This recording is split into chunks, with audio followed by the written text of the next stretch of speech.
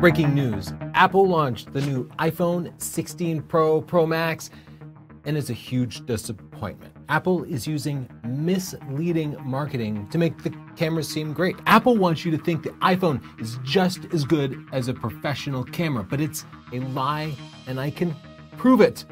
And I will prove it right after I thank our sponsor, Squarespace.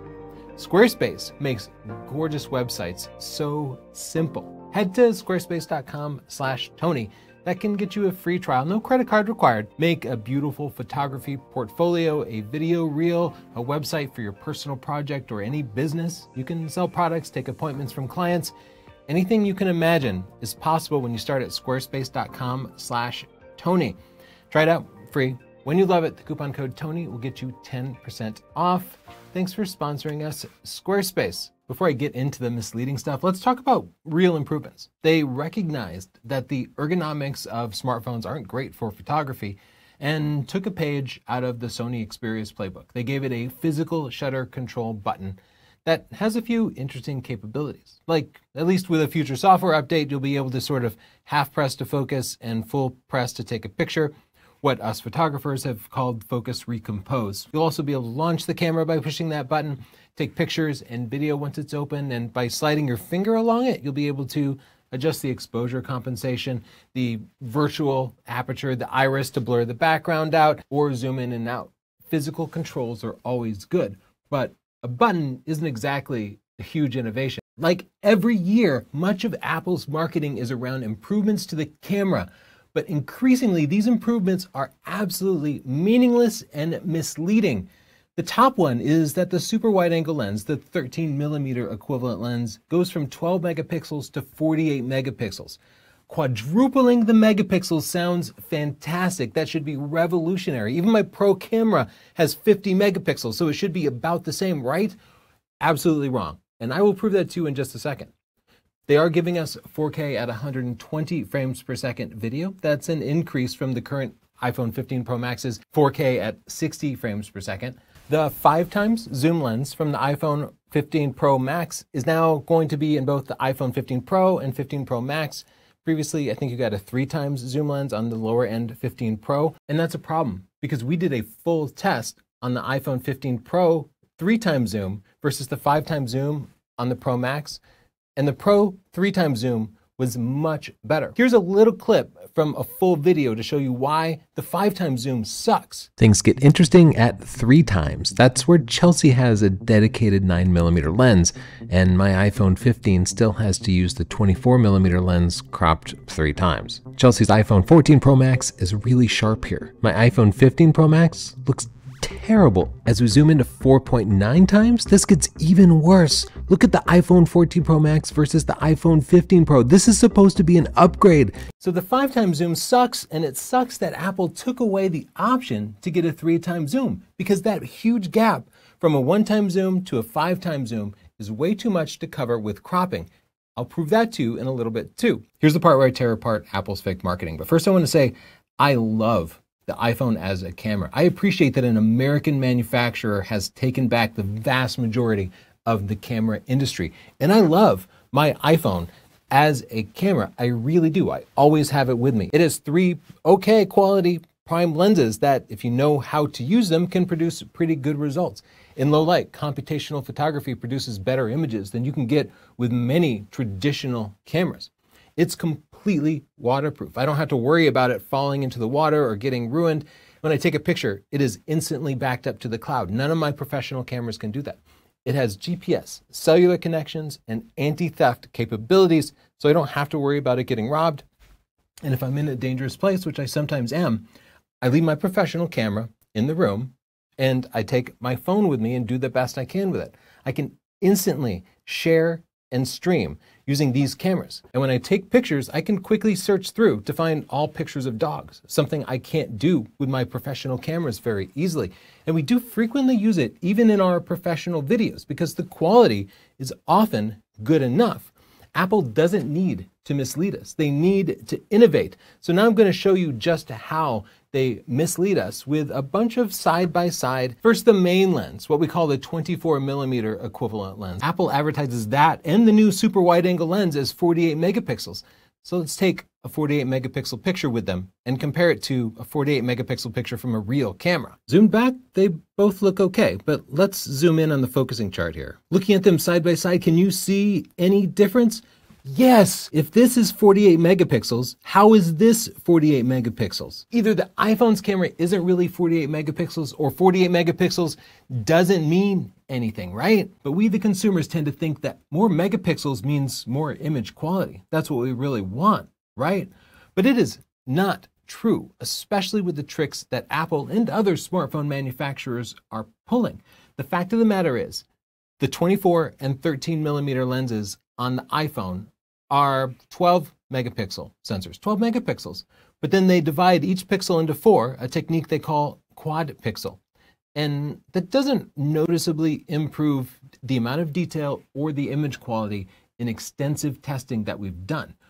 What it does do is it quadruples the number for the sake of marketing. The image on the right is the same width in pixels, but it is far sharper. So if we were to use megapixels to describe the amount of detail in an image, how many megapixels of detail does the iPhone picture have? Let's divide the resolution by 4 and compare the iPhone's 48 megapixel picture against a 12 megapixel picture. The 12 megapixel picture is still sharper. It's still more readable. Look how the 400 here is readable and the 400 here is completely illegible. So 48 megapixels from an iPhone is worse than 12 megapixels from a real camera. How low do we have to go before we find out how much detail is in there? Let's try 6 megapixels. Here, I think we've finally reached parity. The legibility of the lines and the numbers on the 6 megapixel image is about the same as the 48 megapixel image from the iPhone. Apple is producing images with 6 megapixels of detail packed into a 48 megapixel file. They're making a huge file with absolutely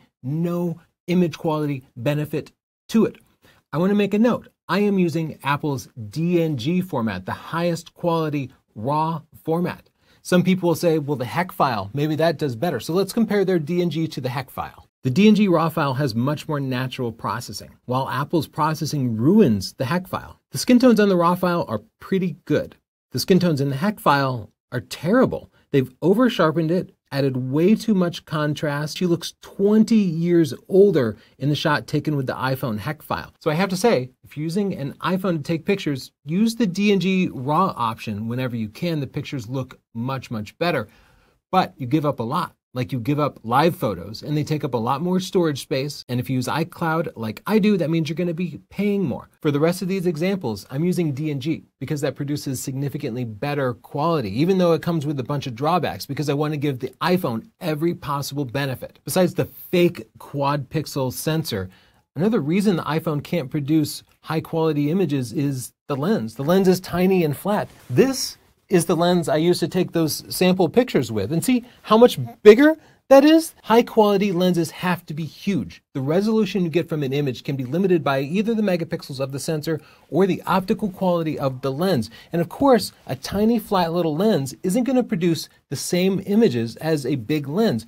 Of course. Now let's take a look at the iPhone's fake 2x lens. Apple had to include a fake 2x lens because that's about 50 millimeters, which we consider normal. This is the focal length that most photographers use most often. It's extremely important. So let's compare their fake 2x lens, just at 12 megapixels, to a real 50 millimeter lens. Here we are at 50 millimeter equivalent. Let's zoom in. This is outrageous. Look how much more detail a real camera has with only 12 megapixels compared to what the iPhone is producing. Now look, Apple's producing a 12 megapixel image with their fake 2x zoom lens, which makes sense because 48 divided by 4 equals 12. But we just determined the 48 megapixel images only had 6 megapixels of detail. So really, we're taking a 6 megapixel image and dividing that by 4, and we're ending up with 1.5 megapixels. And that's why a real 12 megapixel picture looks so much drastically better than Apple's fake lens. All these numbers on the real camera are completely readable. You can't even tell that these are letters, they're just smears. So how much detail do we actually get at just 2x zoom? 50 millimeters. Let's compare it to a 2.7 megapixel image. Both these images look bad, but the iPhone picture isn't really any better. We can see the lines sort of disappear at about the same point. As we count the resolution lines here, they disappear at about the same point. These two images are pretty similar. When you're using the 2x zoom, you're getting about 3 megapixels of detail.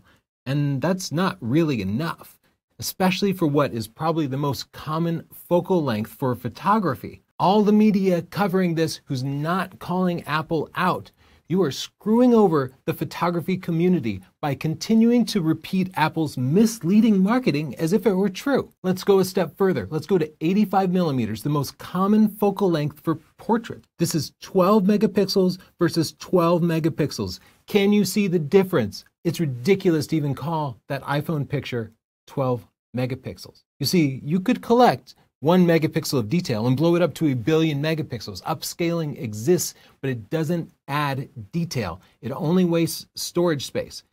And when you make artificially large files, guess who profits? Apple. Because you need to buy a phone with more storage space and you need to pay for more iCloud storage space.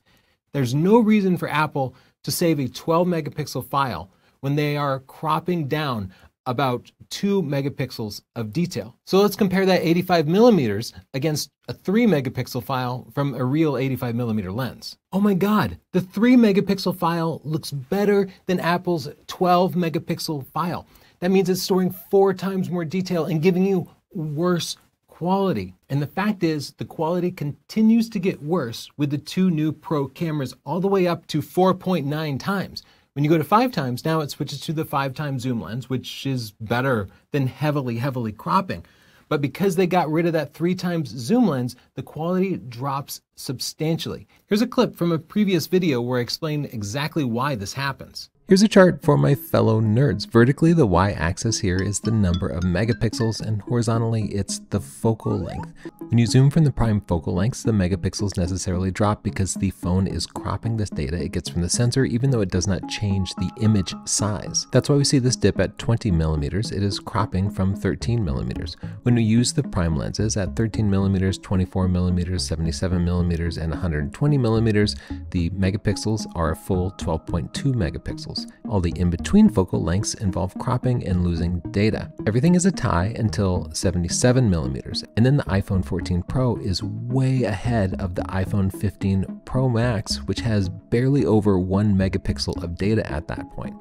By the time we get to 115 millimeters, the iPhone 15 Pro Max has just a little over half a megapixel of data. That is a huge difference, and that's why the iPhone 14 Pro Max pictures look so much better. But lots of you in the comments are saying, oh, but what about all the pros using the iPhone? I'm a pro and I use the iPhone all the time. It's an incredibly useful tool, but that doesn't mean this marketing isn't total BS. I saw the weekend video filmed with the iPhone. It looks fantastic. It's gorgeous, but it's a marketing deal. Nobody would spend hundreds of thousands of dollars on that set and probably millions of dollars to get the weekend in the room and then use a stupid iPhone. Of course, you would just rent a real cinema camera for a couple of grand, but they did it with an iPhone as a stunt. What does that prove? Does that prove that the iPhone is a proper cinema camera? No. What it proves is that lots of things are more important than the camera, like the subject, the story, the lighting. That video is beautifully directed, and that's not to the credit of Apple or the iPhone, but the director of photography, the talent. But the camera is an important tool, and it's important to understand what it can and can't do. And I hope I've made you realize that Apple's bogus 48 megapixel claims do not produce more detail. That cropping to zoom instead of an optical zoom is way worse. And I beg of you to let Apple know that you're on to their BS. And Apple, you can do better. You can go back to innovating. We need something more than just a new button. Stop trying to replace professional cameras. Canon, Nikon, Sony, Red, they are not your enemies. Work with them to produce better images instead of trying to beat them. In the comments down below, let me know what you think. And before you say, I'm some Apple hater, I'm not. This is the top of the line MacBook Pro. I just ordered the iPhone 16 Pro Max and I'm using the iPhone 15 Pro Max until that comes in. I have all the Apple Watches, the AirPod Max, the AirPod Pro. I'm using Apple CarPlay. I'm an Apple fanboy, but I do not tolerate misleading marketing. One company that has never misled me, that I trust for 10 years now, is Squarespace. Start at squarespace.com/Tony and you can set up a free trial for your website. Just see how great it is, how professional your work, your images, your restaurant, your personal project. See how professional they look on a proper website that somebody else has to maintain. You don't have to worry about the backups or fighting off every attacker that's out there because Squarespace has an incredible team keeping it up and running. I absolutely love Squarespace and you will too. So start at squarespace.com/Tony, get your free trial, and when you love it, the coupon code Tony gets you 10% off. Thank you, Squarespace. Don't forget to subscribe to see a tutorial on the new iPhone 16 Pro Max and to support the guy who will call out Apple on their BS, because there's not many of us left that will do that. Bye.